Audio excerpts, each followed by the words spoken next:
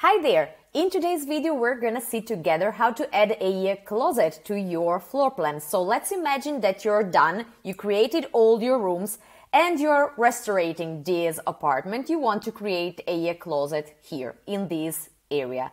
What some people do, it's the most common fault, is to create an extra smaller room and then they drag it here and they let it go. What happens? You will see, right? If it's wrong, you see that the walls are basically hidden. So you have this line.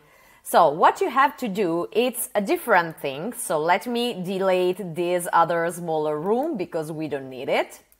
You just need to enter the hallway. You can tap somewhere here on the wall. And then on the side menu, you will see the option Add Corner. You select that. And you pull in the part of the wall where you want to create, let's say, the space for your new room, right? So you will see it straight away that this is an empty space because it has the same pattern as the background here.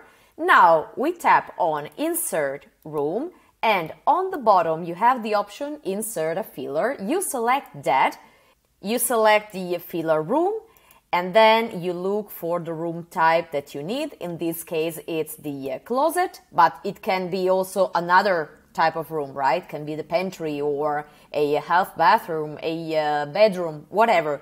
You just move the arrows around, you let them go here, and voila!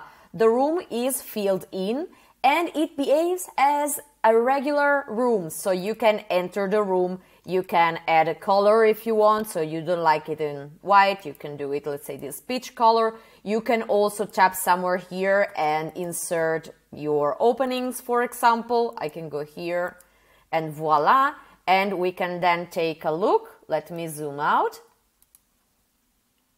Here we go. So you have your closet and you filled in your space. You can, of course, create also irregular spaces in your floor plan and then add a filler room there. Feel absolutely free to play around with the app.